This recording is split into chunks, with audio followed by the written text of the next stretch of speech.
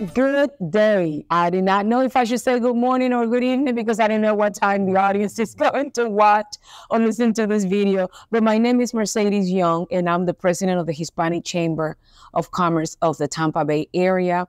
And if you would like to contact us, please go to www.tampahispanicchamber.com or 813-867-3550. And I want you to know that I cannot wait to get into this interview because it's a subject that has been a conversation and some people wonder, should I do it or not? And I'm going to take you out of the mystery and introduce you to Mr. Hugh Powur, who is the owner of Solar Powur Energy, and he is one of our awesome members. So today he's going to talk to you about solar panel. So please introduce yourself. Awesome, and I'm so happy to be here, Mercedes, and and appreciative of the work that you're doing with the chamber, especially to help and promote small business owners and solarpreneurs like myself. And my name is Hugh Powur, and I'm with Powur Energy. And our core mission is to accelerate the adoption of renewable energy worldwide. So just so happy and very honored to be here and answer any questions that you or just the public in general, the members might have regarding solar. And they will. They will have. They will have. So let's start with this one. Why should I consider solar power? That's a great question, Mercedes. One of the sayings a lot of us use is when the sun goes up, the bills go down. So it's the most abundant source of energy. Pretty much the earth, runs on the sun. And at the end of the day, it's with some people have an issue as far as climate change and what's going on environmentally speaking. This year has been the hottest on record in history. As a matter of fact, the average temperature is about 2.5 degrees hotter than it's ever been. Yeah, we know. We feel it here in Florida. We're smoking. Yeah. And it's really interesting. Over the summer, with all the different things that we've seen, wildfires in Canada, floods in Southern California, and, all the crazy weather, plus 100-degree temperatures here in, triple-degree temperatures here in the Bay Area. Yes. We've been seeing some huge electric bills coming through. Yes, the electric bill. Say, I'm not home alone on that one. Yes. So it was not just because the pool was running. Yeah. And I asked, are you running the pool 24/7? What's going on?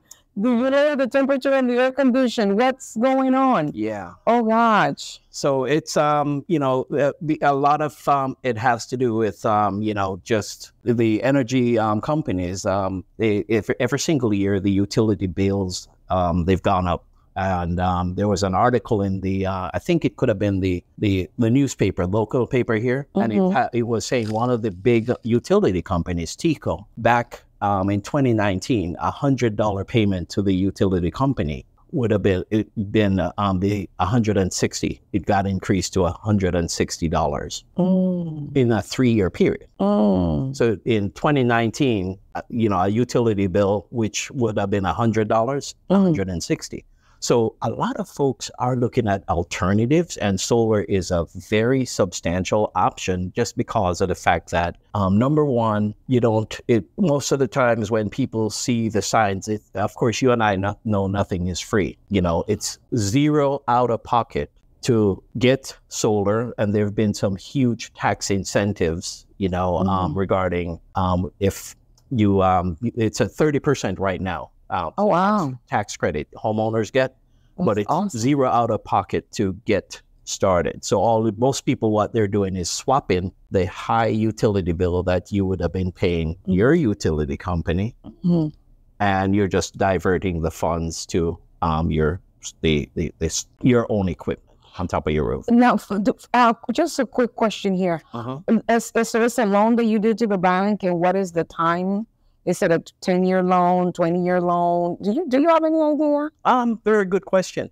Because I'm, the space I'm in, I'm a broker. So I kind of like if you go to a lending tree, because I do not represent a bank. I do not represent a solar company. I'm an individual solar broker. So I have access to 168 different financial options, including loans or leases. There's a difference, because some people, it makes sense to get a loan. Of course, you can get the loans for 5 years, 10, 15, 20, as far as what the terms the customer wants. But then you get a certain segment of people that might be investors, they might be seniors and retired. So because they do not have a tax liability, it makes sense for them to go lease the equipment. But either way, it's still better than paying 100% interest with the utility company. Because if you think of it, that utility payment that we're paying, it's kind of like we're in a situation where we have a landlord that keeps raising our rent. Now, we can't take up and move our home. So you're paying that utility till we die. It's like smoking. You just burning money. Yeah. Well, how is it with that? So you're telling me is that when you get a solar panel, wait a minute, before us, when is the best time to get solar? There's a saying that it's like planting a tree. When was the best time to plant a tree? Right now. 20 years ago. The second best time is right now. Yes. But see, 20 years ago with solar, a lot of the tax credits weren't there, the tax incentives. And in some states, for instance, like in New Jersey, they have the state has a separate incentive and then you have the federal incentive, which is a federal tax credit. So the second best time to get solar is today, Okay. And just as I said, the only difference with solar, the power works the same. The only difference for when people look at solar is how they're going to structure the payment for it, whether they're going to go with a loan on the equipment or leasing the equipment. So let me make sure that I understand this, especially for our audience. I want it to be you guys' voice. So you're telling me that if I get a solar equipment and get a loan for it and I pay it off in 10 years, after it's paid off, then what?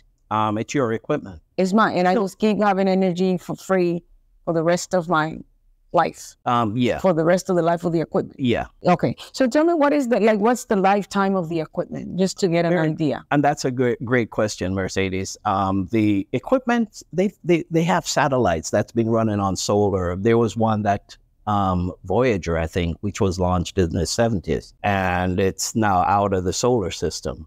So the equipment, like even on the space stations and all the satellites, they run on solar.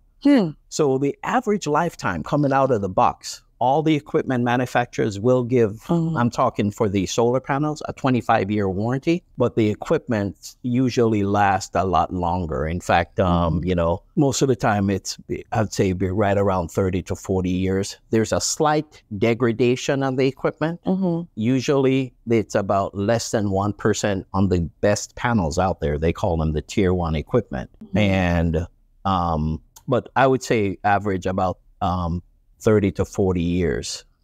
And if you calculate just the average home, if a lot of times when you calculate what you're paying the utility company, the average family home in a 20-year period will be paying the utility companies over $70,000. Yeah, that's a fact. So the big idea is it's kind of like the reason why people buy homes instead of rent. Okay, yes. We own our homes, we own our cars, we own our furniture, but we still rent our electricity.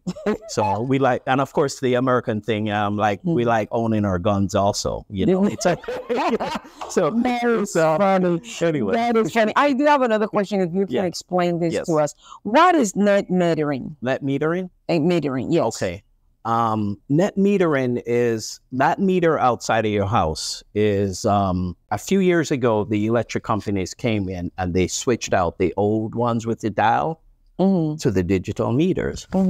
Now, net metering is how the homeowner is compensated for the utility for the electric that, for instance, when you produce your own electric, when the project is built right, you're selling the extra power that you're not using, especially like during the daytime, back to the utility company. So now they pay me. So they're paying, and it's a 1-for-1 ratio in Florida.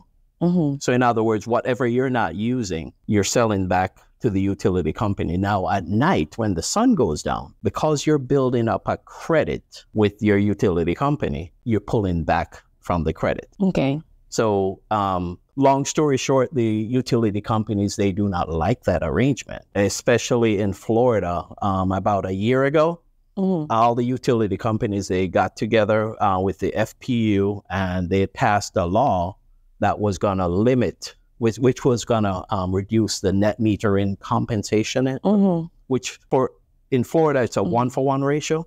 They were going to change it in 2023 to 60%, and 2024, it would go down further. I believe it would have been 10%,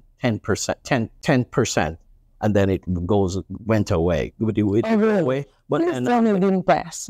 Governor DeSantis vetoed it. Okay. But in some states, like in North Carolina, the Duke actually passed a law there which reduced the buyback rate, and then in California, they passed a law that reduced the buyback rate. It's so there's a lot of politics involved, because the utility companies, remember I told you, when somebody goes solar, they're losing at least $70,000 from that one home. So they do not like that. So they're not only that, then on top of that, you say 1-to-1 ratio, they have to pay back. Can you give me an example of that?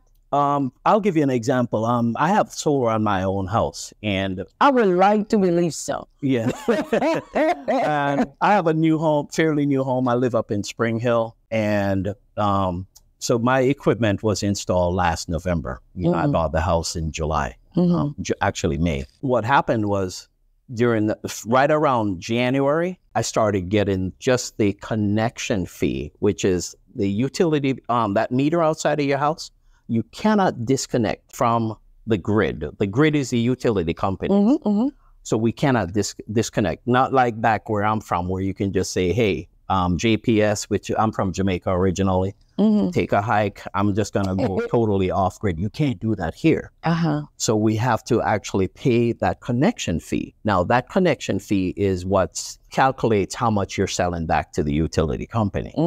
So I was building up my credits in the colder months. With what I mean by credits is during the summer months, it's higher, the bill, but in the winter, the bills are lower. So I was building my credits January, February, March, April, and then May, June, July. Once it started getting hotter, I started pulling back from my credit. So because during the summer when the kids are out of school, pretty much everything is on during the daytime.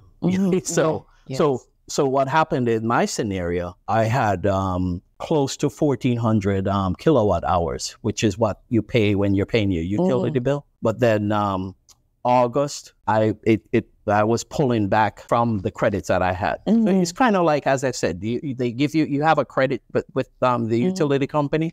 And then if you are using a little bit more, because you have the credit, that credit gets taken off. But I still from January, even last month, my bill was $40, which was just a connection fee. Yes. Did that answer your question, though? No, I'm not clear. I'm just give me a little bit. 5-year-old. Okay, just pretend I'm a 5-year-old, and you have 1,400 kilowatts. And so does it go from month to month? Like at what point they decide, oh, so you giving them more energy than you're consuming, and they pay you back in cash, or do you get a check, or is it always in credit? Or very good question. Some utility companies, like one of my colleagues in Hugh territory, he lives in Kissimmee. He got a check at the end of the year. Because basically the way it operates is when you build up these credits at the end of some utility companies, at the end of the year, they have what's called a true up, and then whoever owes who pays. Okay. So, but in my case, I'm with Lacucci, which is but in my scenario, I'm pulling back from the credit that I have with them. So you used it? Yeah. Really? So I still have credits with them. Okay. I'm pulling back from the credits. It's no different than, you know, if you have a credit with a department store and say you like my wife had a credit at a shoe store for $300, but then when she went back, you know, she spent $150, but she still had $150 left. Okay. So long story short, that's in essence what net metering is. It's where they're buying what you're not using. And then some utility companies, like back in the cell days, I'm aging myself, rollover minutes, where you get that credit brought, you know, to the next year. Interesting. Yeah. So what should I buy or lease my equipment? What will determine what's best for me? Very good question. It's all about you know, some people. I'll give you an example. I had a gentleman last week. He is retired, so he doesn't have a big tax liability. Remember I mentioned there's a 30% tax credit? And he was buying an investment property over in Winter Haven. He lives up in the Howie in the Hills, you know, north of Tavares. When you lease, because he's actually using that property as an Airbnb, the lease does not show up as a tax liability. I'm sorry, not a tax liability, as on your debt to income ratio, as well as, you know, with the lease, it doesn't show up on his credit. So because it's an investment. Right. Yeah. And then right away, because he did not have the tax liability, some people, they get told, this is where the confusion is, where the person that is answering their question, or the agent or the salesperson, puts them in a loan and say, hey, you're going to get a 30% tax credit. And they think they're going to get a tax credit, but they do not have, you know, if they're retired, they don't have a tax liability.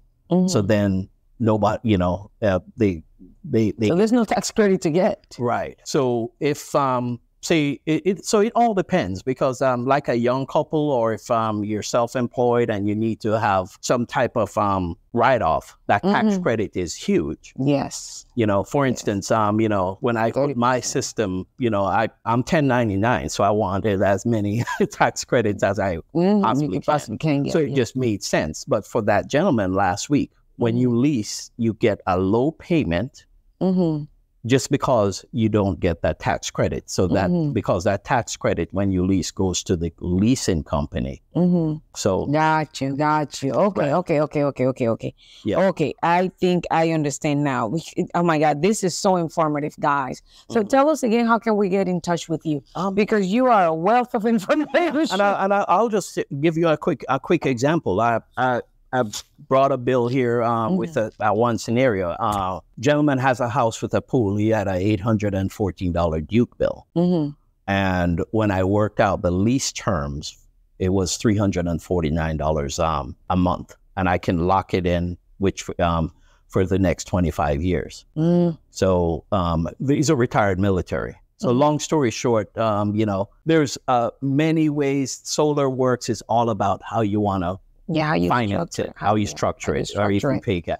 But Hugh Palmer, and I'm with Powur Energy, and the phone number is 813-838-7763, and then my website is mysolarraise.com. mysolarraise.com. Now, I need to say this for the audience, for those that are going to hear this in the radio. Powur Energy is Powur. Yes. Powur. Este es un poder diferente. It's a different type of power. This is a Hugh Power. Yes, and of course. I thought I was misspelling it. I appreciate you having me here. And as I said, one of the main reasons why I like this space is, you know, one of the things people always say is, what will your impact be in the world? What can you say you accomplished? And as a dad of 3 boys, you know, I'm just honored to be in a space where, you know, remember we mentioned climate change and all that. Yes. I could say, hey, you know what? I was a part of, you know, the solution as opposed to the problem. And because Powur, Powur, they're a certified B corporation, kind of like, you know, there's a special criteria that the company has. There's about 8,000 independent reps like me, you know. But the main thing is we do a lot of things like build houses in Mexico. As a certified B corporation, we have to actually, every 3 years, they get audited as to what good we're doing. So we're doing things like this bracelet here. There's a tribe down in the rainforest down in South America. It's from the Pachamama Alliance. But, you know, there's a lot of deforestation going on because of people going there and drilling for oil and, you know, exploiting the resources. So it's just a reminder of, you know, the reason why what I do. Good. So there's a lot of different things we do, like as a group, clean water in Africa. And there's an impact report we publish once a year, actually every few years, that goes more into the reason why, you know, it's as a certified B corporation, you know, kind of like the Warby Parkers and the Bomba Sox, you know. So, you know, it's interesting to hear you, because I absolutely love what you do. And it's interesting that we actually met at a chamber luncheon about 3 years ago. And here we are having this conversation.